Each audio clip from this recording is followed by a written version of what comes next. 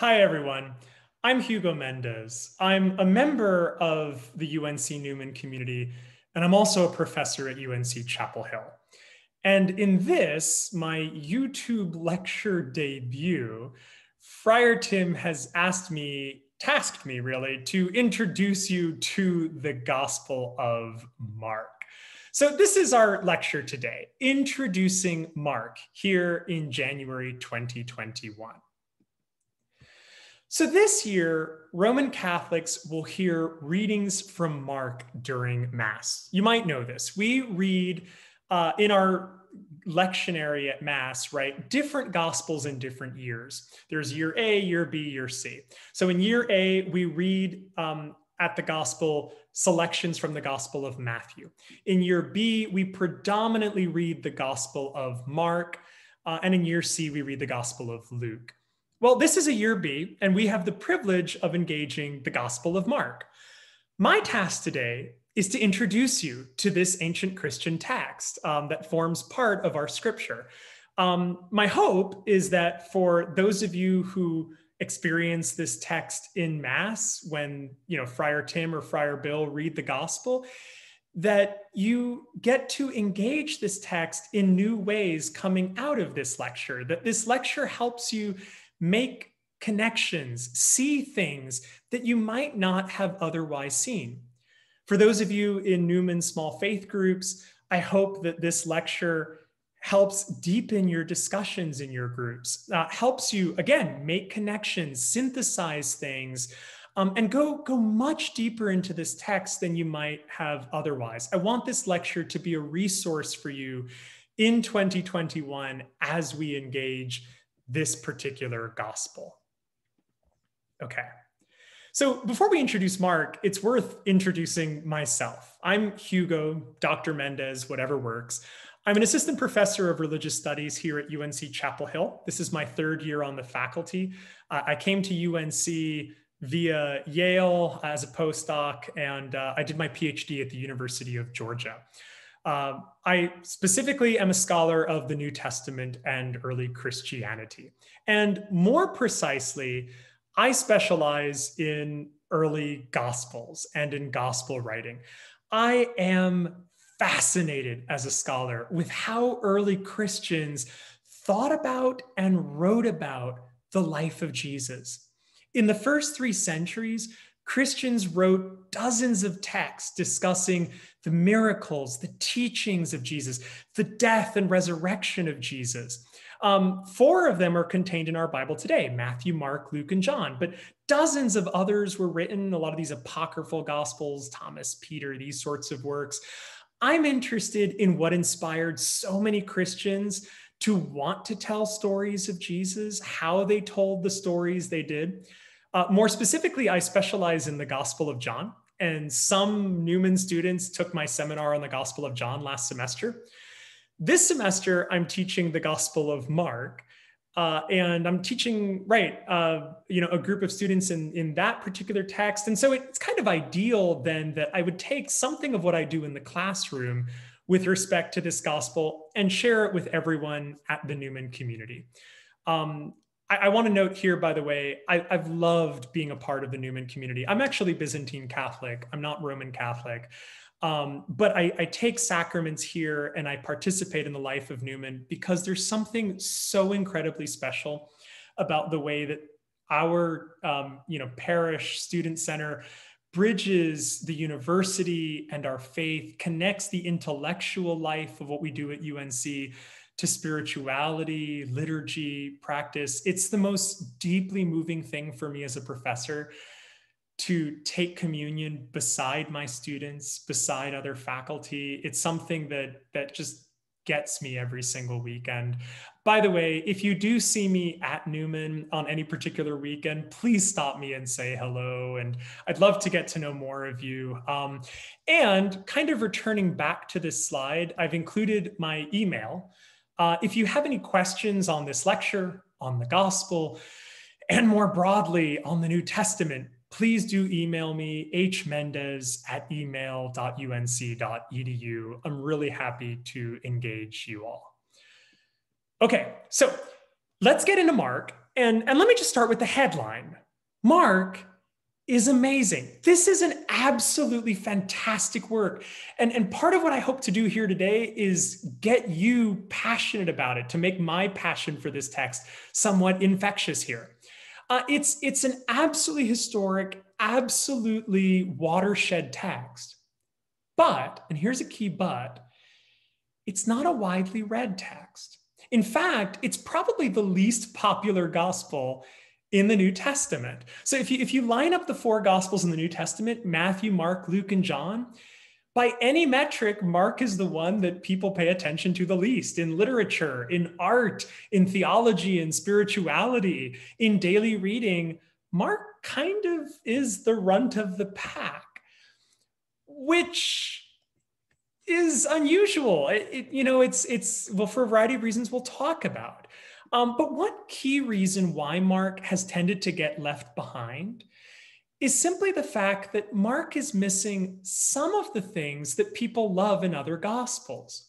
So for instance, we just came off the Christmas season, and you've loved gospels about, gospel readings, right, about Jesus being born, the wise men, the Star of Bethlehem, the shepherds. These are stories that are enormously important to us this time of year.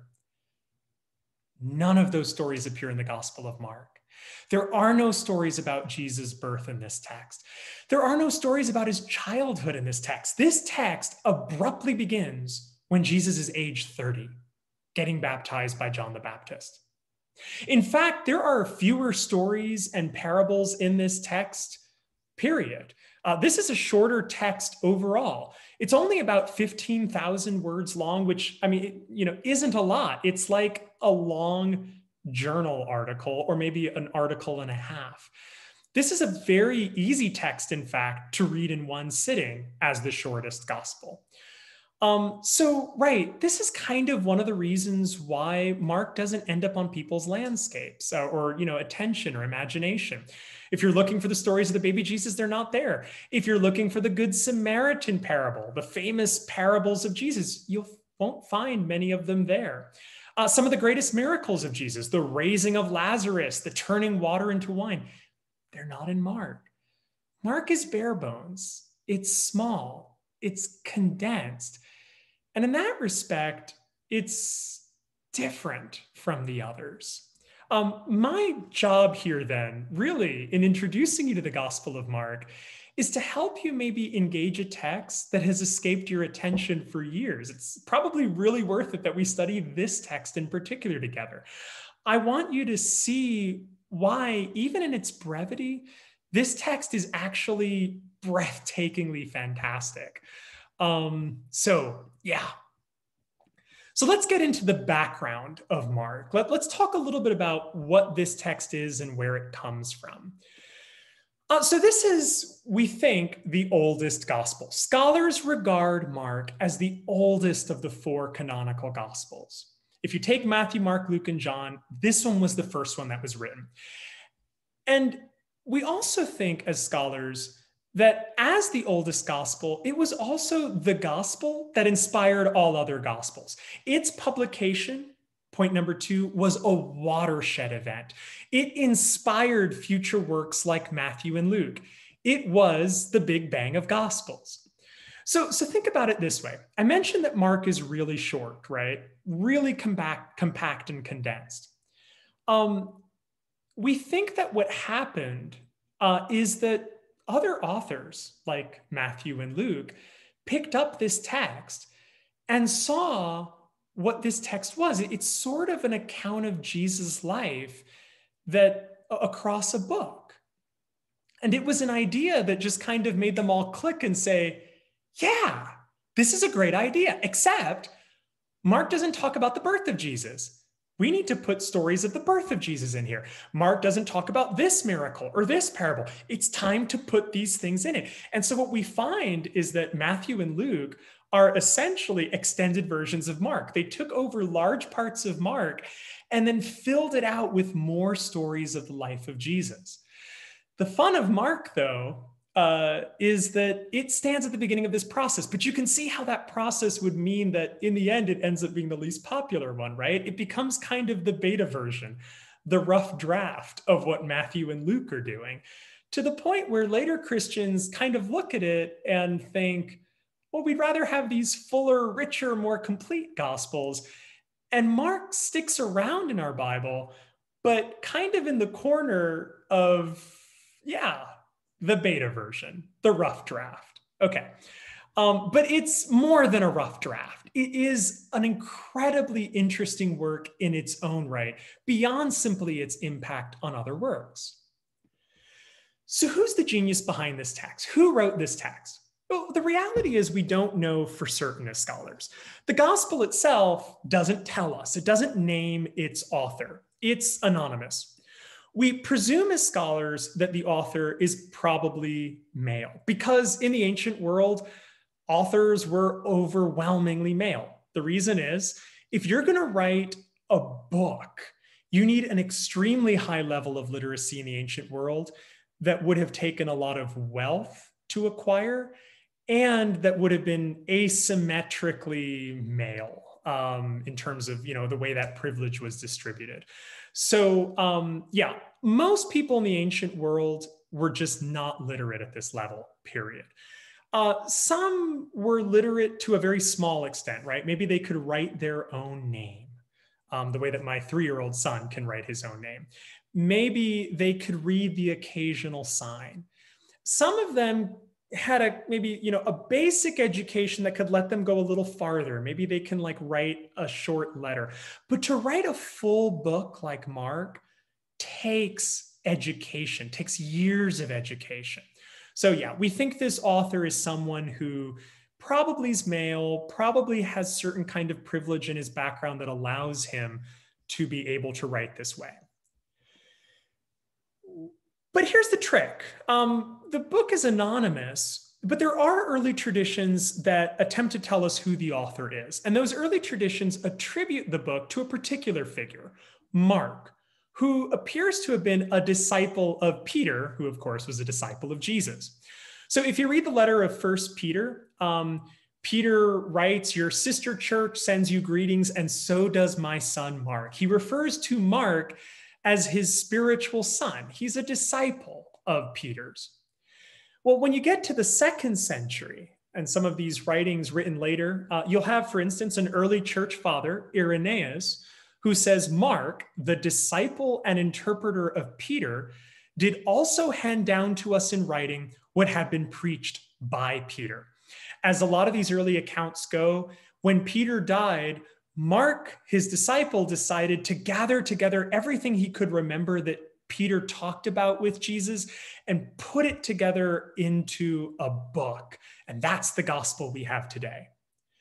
Now, as scholars, we're always interested in these debates. This is an open question for us about how we weigh these traditions, how we work with it. Our Catholic faith allows lots of different kinds of ways of approaching this issue.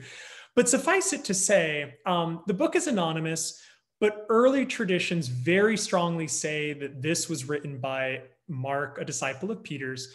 And that's why we call it Mark. And that's why I'll refer to this particular author as Mark. Okay.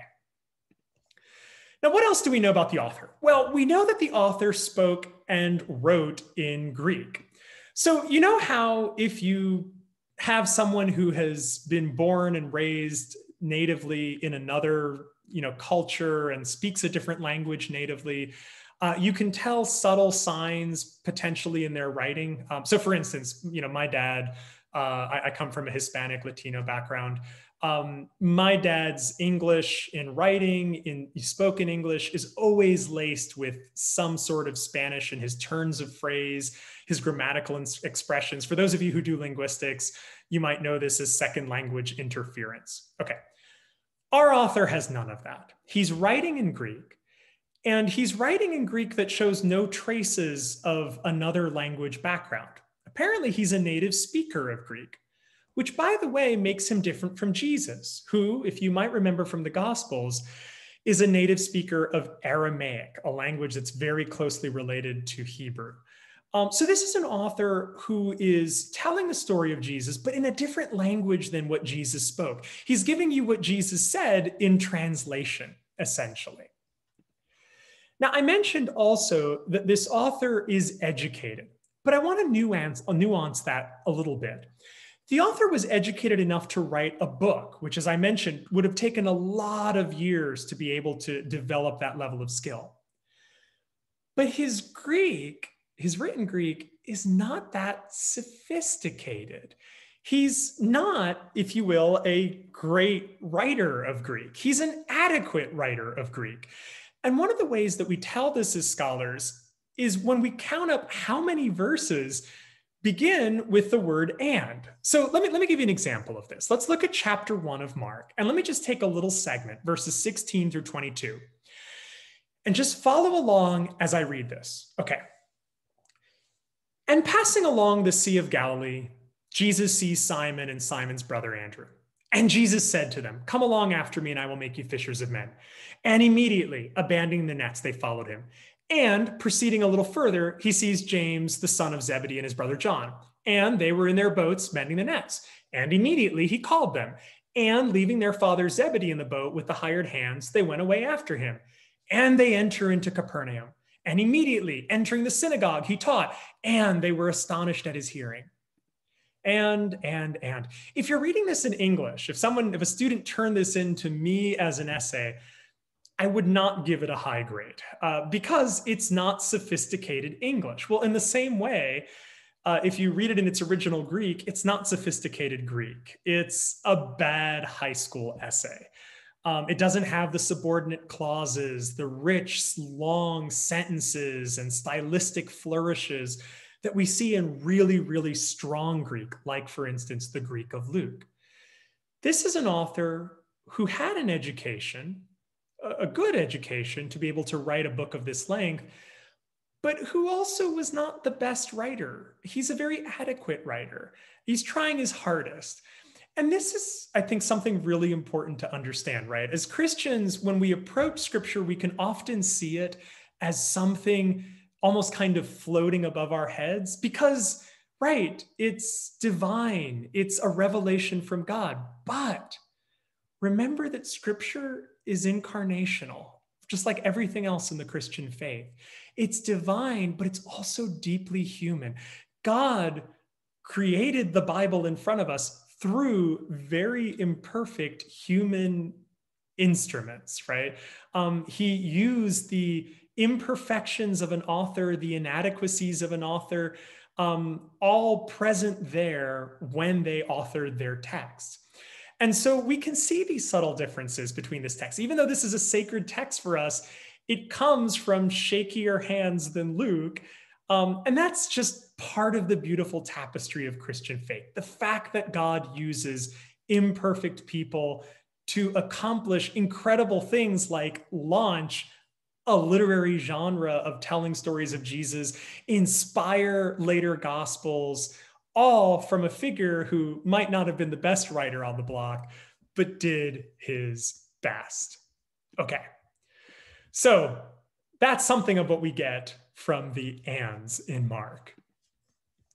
Now, another note, in terms of who's, if we talk about who wrote this, we need to talk about who's reading this, right? Who is this text addressed to? And we actually have a very clear sense of this as scholars. We believe that the Gospel of Mark was written to a predominantly Gentile or non-Jewish audience. So Jesus was Jewish. His disciples, like Peter, were Jewish. But our author seems to be writing this text for people who aren't Jewish. In fact, people quite a bit like ourselves, right? Today, 99+% of Christians are non-Jewish. And so in a beautiful way, this text kind of shows us how the gospel was being taught to the earliest examples of Gentiles in Christianity. So how do we know that the gospel is written to a non-Jewish audience? Well, there's one passage that makes this very clear to us as scholars. So it's in Mark chapter 7, verses 1 through 4. And it's a place where the author feels he has to explain Jewish practices to his audience. He actually has to stop to explain what's going on. Okay, so let me just read this for a second. It says, Now, when the Pharisees and some of the scribes who had come from Jerusalem gathered around Jesus, they noticed that some of his disciples were eating with defiled or unclean hands, that is, without washing their hands. And then notice what the author does. He puts parentheses here. He stops mid-story to tell his readers something he feels they have to know. Okay, so here's what they have to know. For the Pharisees and all the Jews, do not eat unless they thoroughly wash their hands. If you're confused at this point in the story about why washing hands is important, the author is saying, it's because all the Jews, they have these traditions where you have to wash your hands. They don't eat anything from the market unless they wash. There are also many other traditions that they observe. He's pointing at the Jews, but as if they're a different group of people. They do the washing of cups, pots, and bronze kettles. In other words, our author feels in this parentheses that his reader is going to be lost if he doesn't explain to them what Jews do. In other words, his readers are not Jewish, who would already be assumed to have this knowledge. They're non-Jews. He's writing to non-Jews, to Gentiles, which, by the way, makes him different from other gospel writers. We think, for instance, that the Gospel of Matthew was probably written to a predominantly Jewish audience. And one of the ways that we actually also kind of look at that as scholars is Matthew takes over this story from Mark. He borrows this story from Mark, except he takes out the parentheses. He doesn't need to explain this part to his audience, we think, because he's writing to a Jewish audience. So if you look up the parallel story in Matthew, you'll see the difference. Okay, lots of fun scholarly hacking the Gospels. Okay, let's keep moving. And let's talk about the message of Mark, because this is the real core of what I want to communicate today. So what is the message? Why did the author write his text? Well, the book identifies its central message early on in the very first verse. It identifies its message as the good news of Jesus Christ. So if you read the very first verse of this text, 1:1, it says the beginning of the gospel or good news. The word gospel just means good news, good tidings. The beginning of the good news of Jesus Christ, the Son of God. When you walk into the text tells you, this is the beginning of the good news. That's what this book is about. That's what this book is. It's the good news of Jesus Christ. So, you might stop here and you might say, yeah, but that kind of raises more questions than answers. Specifically, what is the good news of Jesus Christ? Or what part of Jesus Christ is the good news? Or what does that mean? Well, keep reading, and the gospel clarifies it for you.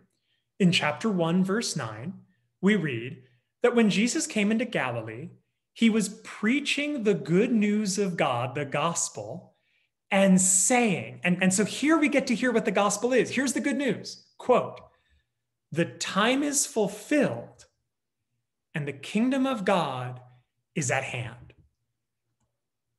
This is the good news. The time is fulfilled. The time is up. The time has come. And the kingdom of God is at hand. So what is this? What is this kingdom of God? What is this verse talking about? Well, to understand this verse, you have to go back earlier into scripture. You have to go back to the Hebrew Bible, the Old Testament, the words of the prophets that predate Christianity, that predate Jesus in his earthly life. So the kingdom of God is an idea that comes to us from the Old Testament, and particularly from the book of Daniel, most especially. So in Daniel chapter 2, verse 44, we read this prediction from the prophet Daniel. And in the days of those kingdoms, the God of heaven will set up a kingdom that shall never be destroyed, nor shall this kingdom be left to another people. It shall crush all these kingdoms and bring them to an end, and it shall stand forever. So what it's saying is at the end of time, God is going to set up his own kingdom. He's going to, all the kingdoms of the world that have ever existed, Babylon and Persia and Greece, he's going to crush these kingdoms. He's going to establish his own kingdom. This kingdom is going to be an eternal kingdom. So what's the message of Mark? The message of Mark is the time is fulfilled. You've been waiting for this kingdom to come. It's here. The kingdom of God that you've been waiting for is at hand. It's coming. This is what Jesus is proclaiming. This is what the Gospel of Mark is specifically about.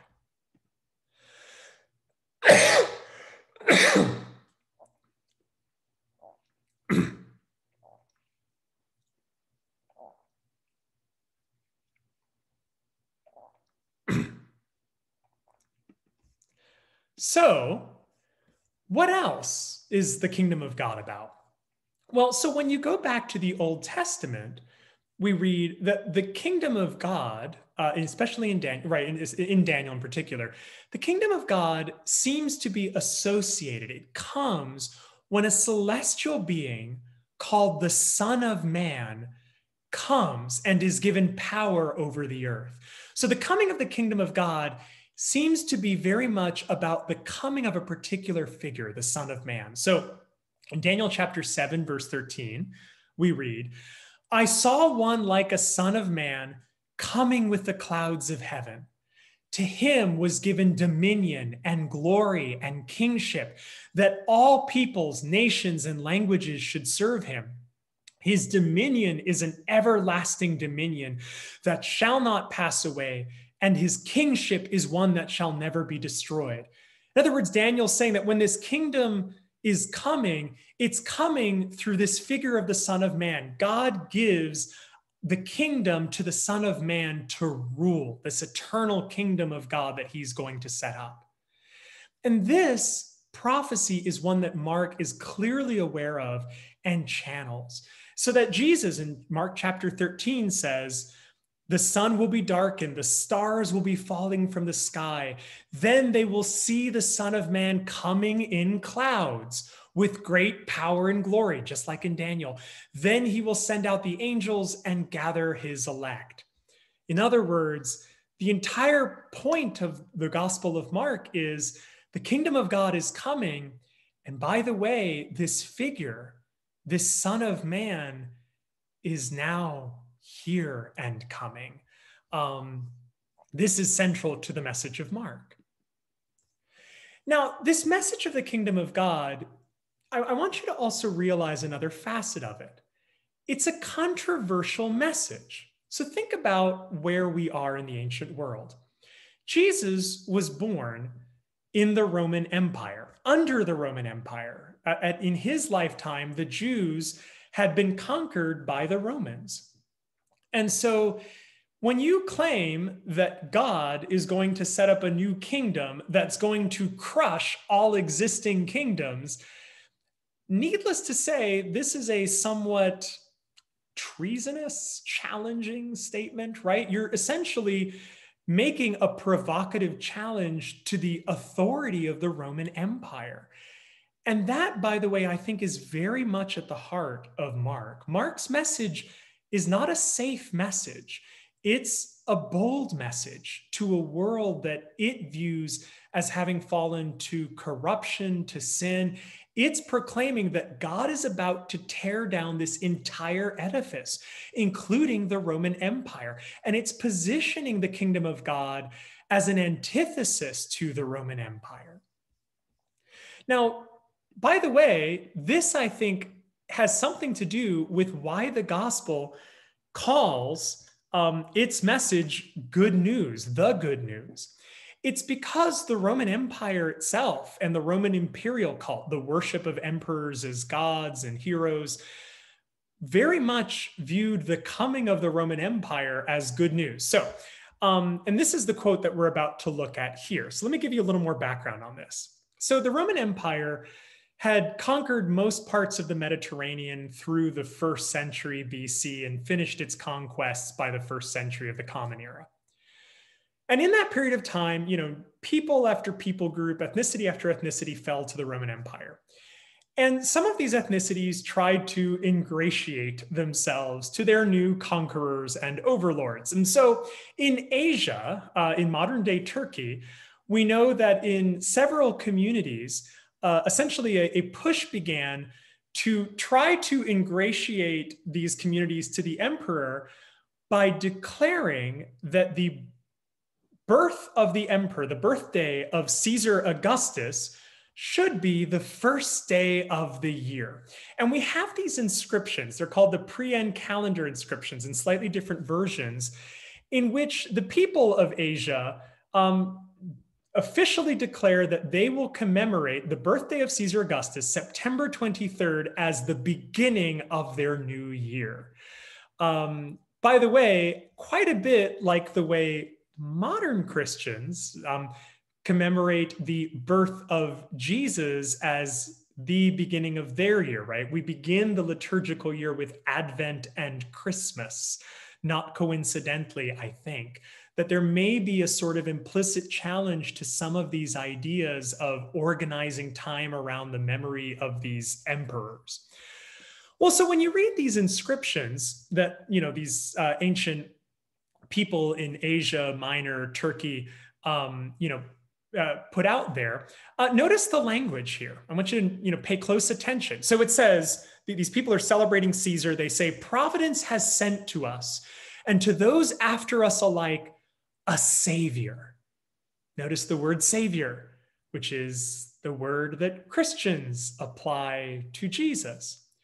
A savior who ends war, who orders all things, Caesar, by appearing surpassed the hopes of all. For the world, the birthday of the god, Caesar, was the beginning of the good news, which were because of him.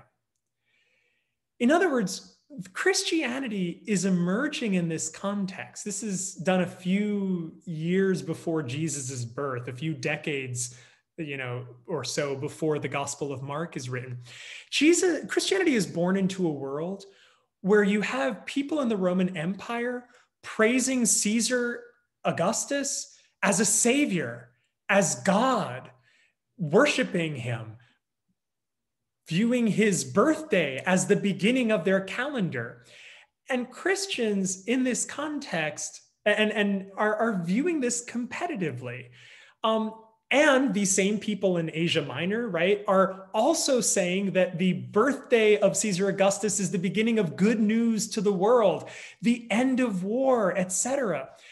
And Christians are looking at this as well. And so what I want you to see in the Gospel of Mark is that the Gospel of Mark is implicitly a challenge to this. It's proclaiming a different Savior, a different God who rules a different kingdom, who has come bringing different good news. The Roman Empire isn't going to solve your war problem. The Roman Empire isn't going to bring peace and prosperity. Only ultimately God can do that. And he does so through the true Savior, the true God, Jesus Christ, who is ultimately revealed in the Gospel of Mark. So this good news that the gospel proclaims, I think, is in a certain sense in tension with the good news of the world around it. The good news that would supposedly have the Roman Empire be the salvation of people, etc. It makes you look at the kingdom of God as salvation. Okay, so that's a complicated concept, but I hope you see that kind of competitive angle in there, which in maybe more implicitly than explicit ways will come out in this text. But there's a special paradox at the heart of this gospel. And this is a paradox that you can't miss when you read the Gospel of Mark. That paradox is that although there's a coming kingdom that will conquer the world, and Jesus, as the Son of Man, will lead and rule that kingdom, the paradox of Mark is this kingdom doesn't come with glory and power originally.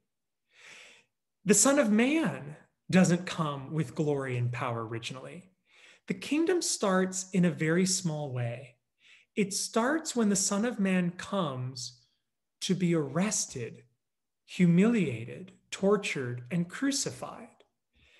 And this is not a message, by the way, that Jews reading the book of Daniel, reading the Old Testament, would have understood. So Judaism traditionally has never anticipated a Messiah who is killed.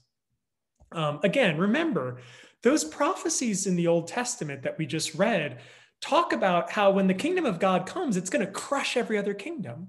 When the Son of Man comes, he receives glory and kingship. But that's not Jesus. Exactly. Not yet.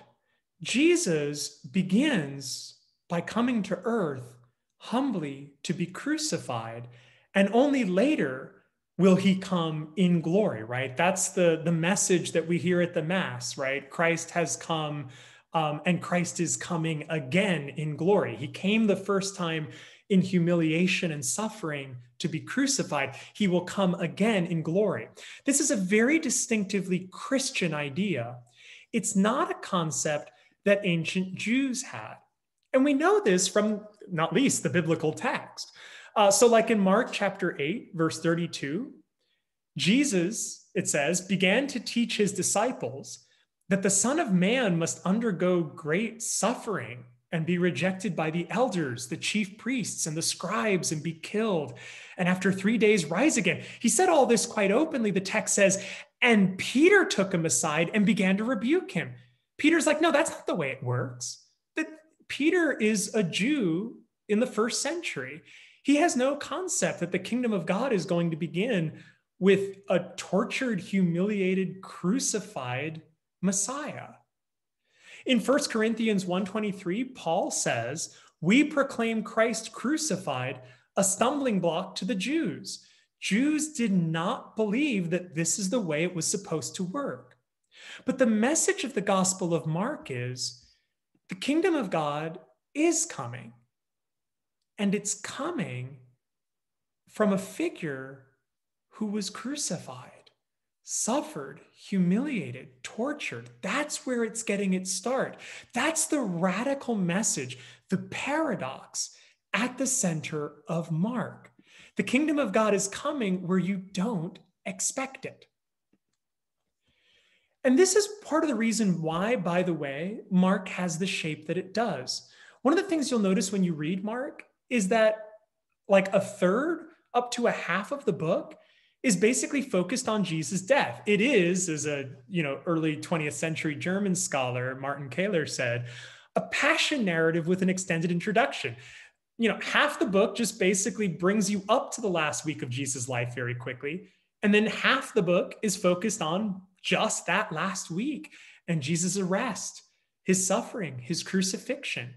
Everything about Mark is trying to bring you to the cross, to understand the paradox that the kingdom of God is coming in glory, but from a figure who suffered and died in the worst and most humiliating way possible, stripped naked on a cross.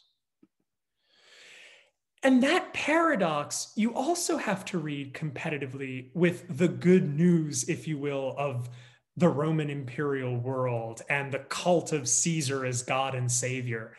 There's an enormous contrast between the way that the world looks at, in the first century, the Roman Empire and greets it as this conquering, glorious power, and the message of Christianity that says, no, there's an even greater kingdom and an even greater power, and it's found in this figure. That paradox continues, by the way, in other respects in the gospel. One of the ways that the paradox continues is that Jesus, in his teachings in Mark, wants his followers to understand that glory cannot come without suffering and sacrifice. Mark 8:34, Jesus says, if anyone wants to become my followers, let them deny themselves and take up their cross and follow me. The message of the coming kingdom in Mark is a message of suffering and death for those who want to be a part of this kingdom, of martyrdom, of the cross. That is the very disturbing undertone beneath Mark. And if you're going to understand Mark, you have to understand both pieces of it. The kingdom of God is coming in glory. It's coming through suffering, sacrifice, and death. Now, Jesus helps his disciples gradually understand this paradox, and he does it through something you're very familiar with from gospel readings at Mass: parables. Jesus tells stories about the natural world, little examples and illustrations, but he uses these illustrations to develop his ideas of the kingdom of God. Point number 2, most parables focus on that paradox in Mark, the idea that the kingdom of God is going to emerge from unusual, seemingly insignificant beginnings. So let's just take one parable. Let me just give you a good example. The mustard seed, right? This is a parable you've probably heard at Mass many times before, but I want you to set it in the full tapestry of what Mark is about. Jesus says, so it starts here, right? He also said, with what can we compare the kingdom of God? Or what parable will we use for it? Well, what is the kingdom of God like? He says, it's like a mustard seed, which when sown upon the ground is the smallest of seeds. It's insignificant. It doesn't strike you as anything. But when it is sown, it grows up and it becomes the greatest of shrubs and puts forth large branches so that the birds of the air can make nests in its shade. The kingdom of God starts small, Jesus says, and then it grows and it becomes something large. And the message here that Jesus tries to communicate through this parable, through many other parables, is the kingdom of God is going to begin where you don't expect it, in a form you don't see it, in a seemingly insignificant form. It's going to begin with a man who died the death of a criminal in the first century, who was crucified, tortured. This isn't the person you would expect would take over the world at the end of time and bring the kingdom of God. But this is precisely the figure who is going to do this. When you read the parables in the gospel, you'll find that many of them are making this move. Look for them as you go through the gospel.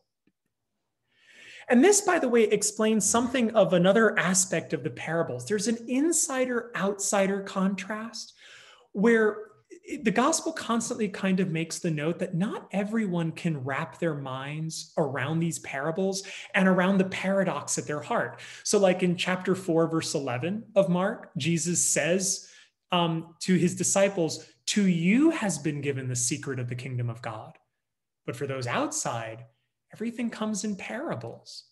In other words, you're the ones who are going to understand the mustard seed, that small beginning of where the kingdom of God comes from. Everyone else, it's just lost on them. They're just stories. They're not getting what the message is. So, right, because the message is paradoxical, so paradoxical. So that's the central message of Mark. I want you to go through the text and try to, kind of capture how that paradox is working. We're not altogether done with it, but one thing that I want to do right now is I want to talk about the literary style of Mark, how it works as a book.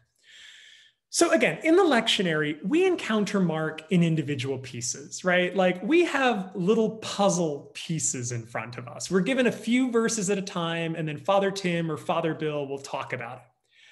But Mark is a book, and it's meant to be read as a book. You're supposed to read it cover to cover. And by the way, so this is really important here. I'm going to give you a homework assignment here. Right now. Okay, I'm a professor, right? I can do this. Whenever I teach into the New Testament, whenever I teach the Gospels, I always have my students, for their very first homework assignment, read the Gospel of Mark in one sitting. They have to start at the beginning, and they cannot get up until they've read the whole thing. Like bring snacks or something. But there's a reason for this. It's because if you're going to understand the Gospel of Mark, you have to see the entire picture. You have to see not just individual puzzle pieces like at Mass, you have to see the entire portrait, the image ultimately. You need to see the arcs, the major plot arcs. You need to see the character development in the Gospel. That's really crucial. So same thing, I'm going to give this to you as a homework assignment. When you read the gospel, and I want you to read it this week, please promise me you will read the gospel this week before it begins. Okay? All right. You're going to read it in one sitting. You're going to start at the beginning. It's not going to take you more than just like an hour or so. Just think of it as like, you're going to be doing a little devotional reading. It's like, kind of a rosary or two or something, but you're just going to meditate on this particular text. and just read it from beginning to end and see that pattern. What I want to do here is I want to kind of point out a few pieces of that pattern that I think are really important and interesting for you, that will help you sort of get a better grip on the entire gospel. So what are some of the ways that Mark arranges his book, as a work of literature? Mark may not have been a very good Greek writer, as I mentioned. He's fine. He's adequate. He's not sophisticated, but here's what he is. He is a great storyteller. Even if his Greek writing is not sophisticated, his storytelling is sophisticated. In fact, I would venture to say he's better at storytelling than Matthew, Luke, and John. He has a very unique skill at this. And let's get into that a little bit. So Mark, like any good literary author, for one thing, constantly weaves in sustained motifs. As you're going to move through the story, you're going to notice, and this is why you have to read it in one sitting, because you'll never get it from week to week at Mass. You got to read it through. Mark keeps hitting on the same points repetitively. The most important of these key points, one of the key points that rises to the top, is something that we as scholars call the messianic secret. Okay, the messianic secret. Throughout the Gospel of Mark, and it will become blatantly obvious when you read the text in one sitting, Jesus constantly tells people to hide what they know about his supernatural power and identity. He doesn't want people to tell other people he's the Messiah. He wants them to keep that to themselves. So for instance, in Mark chapter 8, verses 27 to 30, it says, Jesus went on with his disciples to the villages of Caesarea Philippi. And on the way, he asked his disciples, who do people say that I am? I just kind of asked them on the road. And they answered him, John the Baptist, others say Elijah, still others say you're one of the prophets. He asked them, but who do you say that I am? And Peter answers, you are the Messiah. And Jesus sternly ordered them not to tell anyone about him. It's a weird reaction that Peter figures out who Jesus is able to realize Jesus is the Messiah. And then immediately Jesus stops him to say, you don't tell anyone that. Why is Jesus keeping his identity a secret in this text? This is something that is worth exploring as you go through the text. Because it's going to come up again and again and again. Here's another example of it. Let's go a little further. So this is actually, I'm sorry, I put the wrong verse here. This is the beginning of Mark chapter 9. I think it's like 9. You'll probably see it between verses 2 and 9. So I apologize for the wrong thing. It says here, 6 days later, this is the Mount of Transfiguration, the transfiguration scene, right? The one that's depicted on this icon right in front of me. Okay. 6 days later, Jesus took with him Peter and James and John and led them up a high mountain apart by themselves. And he was transfigured before them. Jesus' clothes become dazzling white. He's shining brighter than they can imagine. And then the vision ends. And as they were coming down the mountain, the story says, he ordered them to tell no one about what they had seen until after the Son of Man had risen from the dead. Jesus appears in all of his supernatural glory, and he immediately tells the disciples, shh, you don't tell anyone about this until I've risen from the dead. Why doesn't he want them to tell people about this? What is it about this secret and this secretive nature? Why the secret? Well, we think that the issue is that Jesus is trying in Mark to protect the proper understanding of who the Messiah is. So remember again, Jesus' contemporaries had their own, as the gospel would have it, mistaken preconceptions about the Messiah. They thought the Messiah was going to be this glorious figure who never suffered and died. For Jesus, the secret of the kingdom of God, the secret of the Son of Man has to come and suffer and be killed. And the kingdom of God is going to have these tiny, humble beginnings in this crucifixion and, terrible death. That can only be understood until after the death happens. So he doesn't want anyone to go about proclaiming that he's the Messiah, because it would be fundamentally misunderstanding who he is.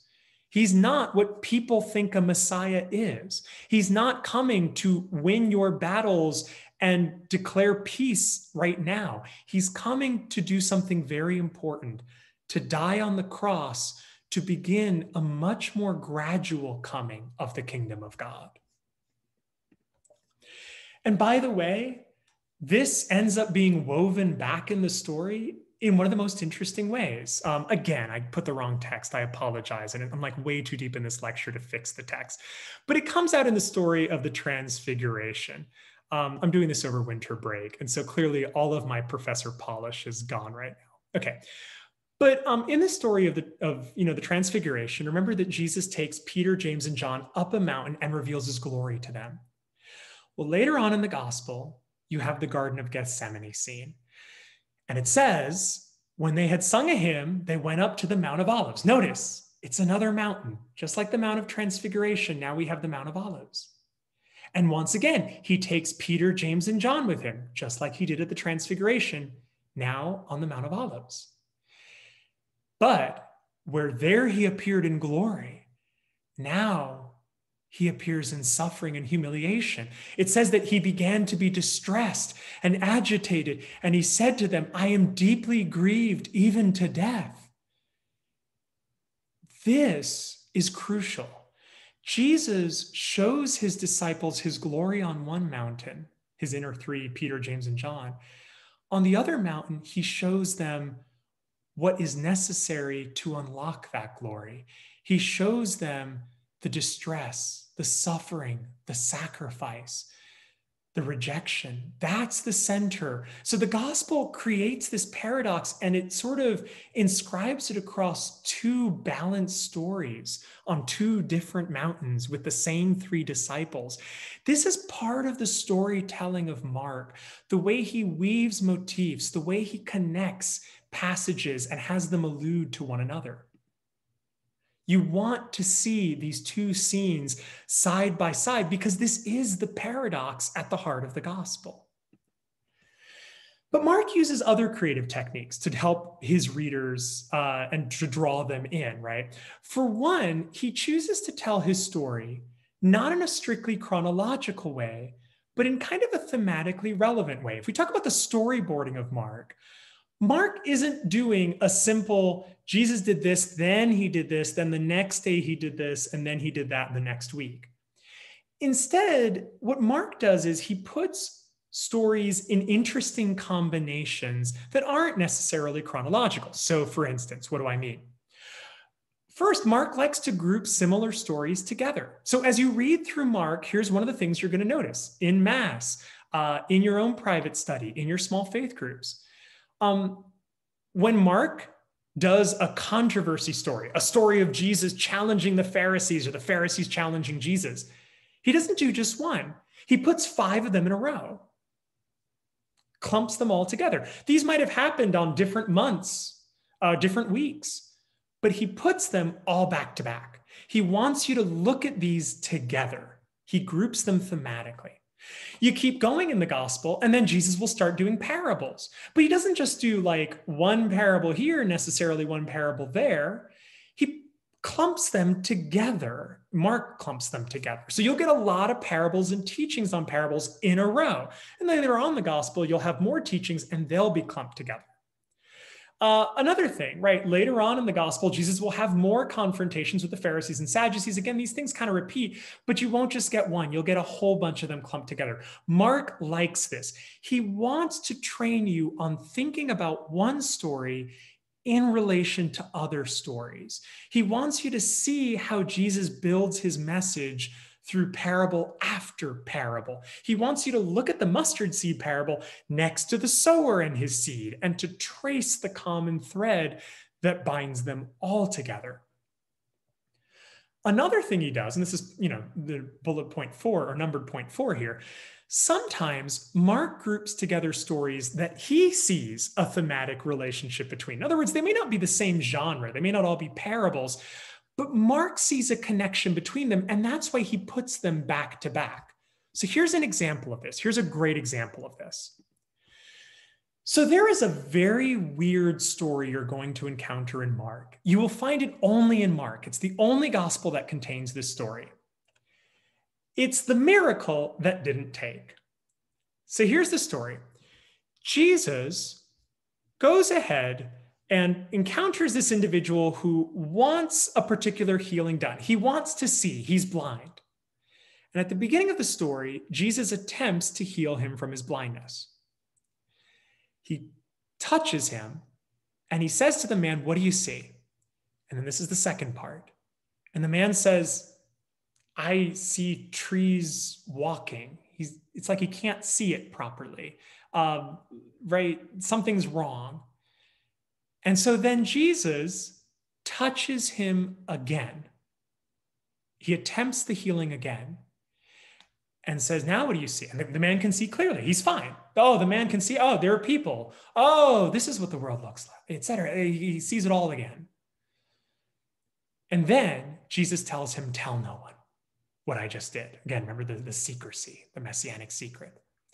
Now, this is a really unusual miracle if you think about it. I mean, we're used to Jesus being all powerful, right? As Catholics, we confess that Jesus is God from God, light from light, true God from true God.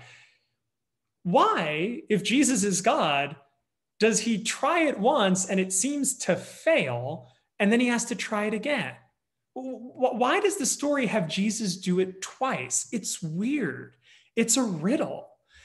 And it's something that you're not going to understand until you read the story that comes immediately after it. So think about this again. Mark likes to group stories together that have a relationship to one another. So if you don't understand one story, I'm going to tell you, look at the stories beside it. Look at the story before it or look at the story after it.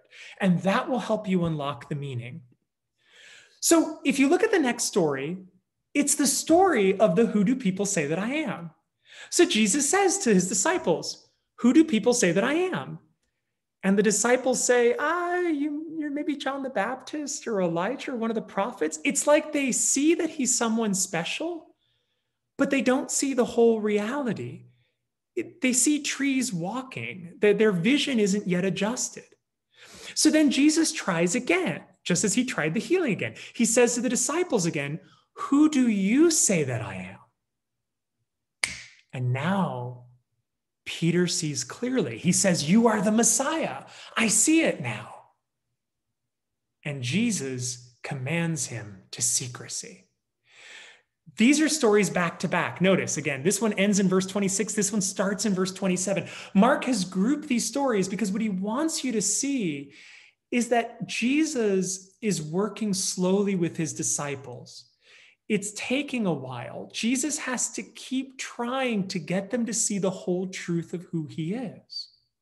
Just as he's having to heal this blind man in several stages. The healing of the blind man in several stages is a metaphor for the arc the disciples are having to go through as they slowly try to understand that Jesus is the Messiah. And then most importantly, and this gets to the paradox at the center of Mark, what it means to be the Messiah: suffering, death, crucifixion.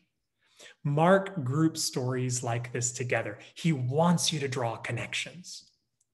Okay.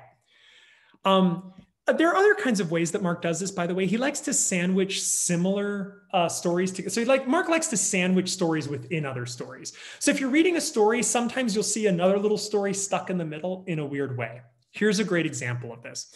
In chapter 11, there's this story where Jesus is walking around Jerusalem and outside the city, and he sees a fig tree. And the tree doesn't have any fruit on it. And Jesus curses the fig tree for not having fruit. Now, this is a weird story, right? Let's go with, again, Mark has no fear of weird stories. And the story, why would Jesus care to curse a plant? Like, this poor plant, it's not its little fault that it doesn't have fruit. Why would Jesus go to all the trouble to curse it? Well, then you read the next verses. Jesus goes into the temple and he overturns the tables in the temple. The money changers who are fleecing people, he's releasing the doves, he's doing all these things. He's causing a scene to demonstrate that God is going to judge all of the sorts of things that are happening at the temple, and he's going to be destroying this place, when the kingdom comes. And then that story ends, and then we're back to the fig tree. Jesus leaves the city with his disciples, and as disciples are walking on the road, they notice the tree that Jesus just cursed has died. What is that about? Well, what it's about is precisely the story sandwiched in the middle. Jesus is condemning the people who are rejecting him, these, religious leaders, etc., who have not produced the fruit, the everything that they're supposed to do. They haven't brought forth here metaphorically the good fruits of righteousness in their life. And so Jesus curses a fig tree to represent what he's about to do to these figures. Then you get the story when he does it to these figures and displays what the judgment is going to be on them. And then as they're leaving that scene, his disciples see the fig tree has died. It's an image that shows what will happen to these religious leaders. They will be condemned. They will suffer and die ultimately when the kingdom of God comes, because they have been unrighteous, because they have taken advantage of people, because they have used their power for evil, etc. The meaning of the story is found tucked away in a little story in between. This is what makes Mark such a profound storyteller. He's someone who just knows how to weave an intricate story and to get you to think. And he never says it out loud. He's not someone who tells you how to put the pieces together. That's why when you're in your small faith groups, I want you to work together constructively to try to see what connections you can find between these individual stories. Now, Mark loves one other thing, and this is where I'm going to close this presentation. Mark loves irony. Like any good storyteller, he loves an ironic twist. Okay, so here's the best ironic twist of all.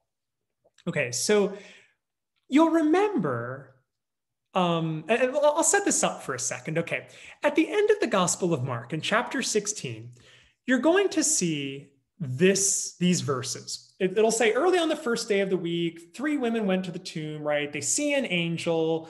The tomb is empty. They went out. They fled from the tomb, for terror and amazement had seized upon them. And verse 8 will say, and they said nothing to anyone, for they were afraid.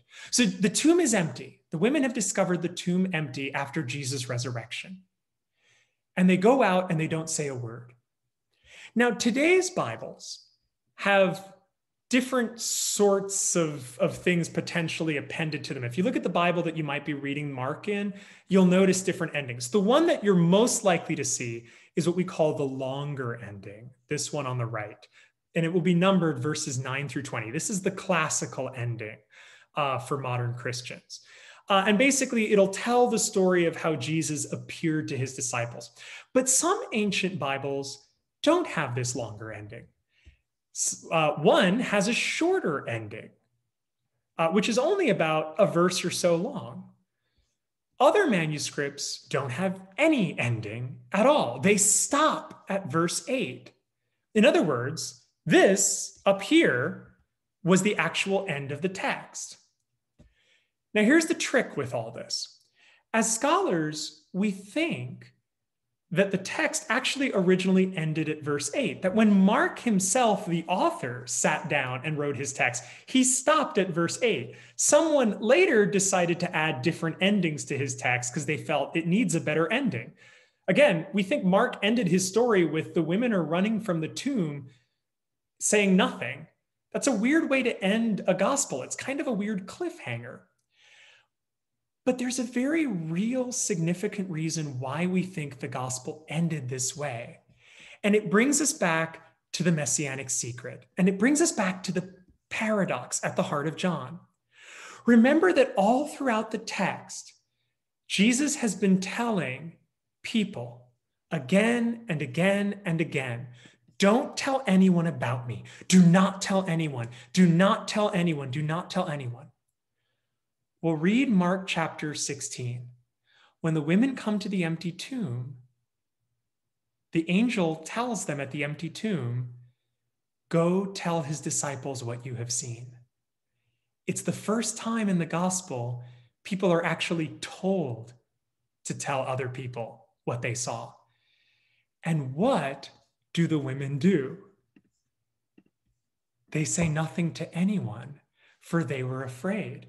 The irony is that at the moment that people are allowed to finally talk about Jesus, the moment where he's risen from the dead, the moment where the whole mystery has now come into the picture of who Jesus was, that he was meant to suffer and die. Now, nobody says a word. They're dumbstruck. They're shocked. They're afraid. Mark ends on this absolutely brilliant, ironic twist where he leaves you thinking, what are you going to do about this? Are you going to tell people? Are you going to understand the entire message that Jesus came to suffer and die?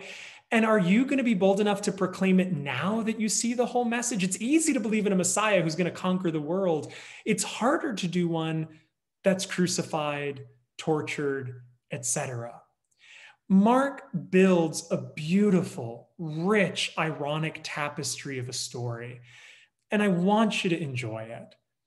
Okay, so this is the end of my presentation. I've tried my hardest to do justice to a very complex gospel in lots of pieces. If this seems like a lot and overwhelming in different parts, this is where Father Tim comes in. This is where Father Bill comes in. This is where my particular email comes in. And in fact, let me just kind of take that forward for a second. Beyond my basic introduction here, if you want to learn more, I want you to consider, right, not only kind of engaging this text at Mass, consider a good commentary on John. I would recommend Marianne Beavis's Mark because it's so damn cheap. It's like $30 on Amazon. You actually should really like it. Also, if you'd like, consider sitting in my class potentially. I mean, I'm going to have an online, half in person, half remote class. If you're interested in kind of sitting in parts of the class, feel free. Definitely feel free to email me with questions, etc. But just to close here, this is just a taste of Mark. You've got a lot to go this year. I want you to be intentional. I want you to think deeply about what this text is. I want you to see it as a complete literary work. And I want you to develop the same love affair with Mark that I think animates so many scholars. This is a text that you can read to kids that also keeps the greatest PhDs just kind of working, understanding some of the intricacies of these chapters. I wish you well on that journey. And thank you for sharing this time with me. Have a good one.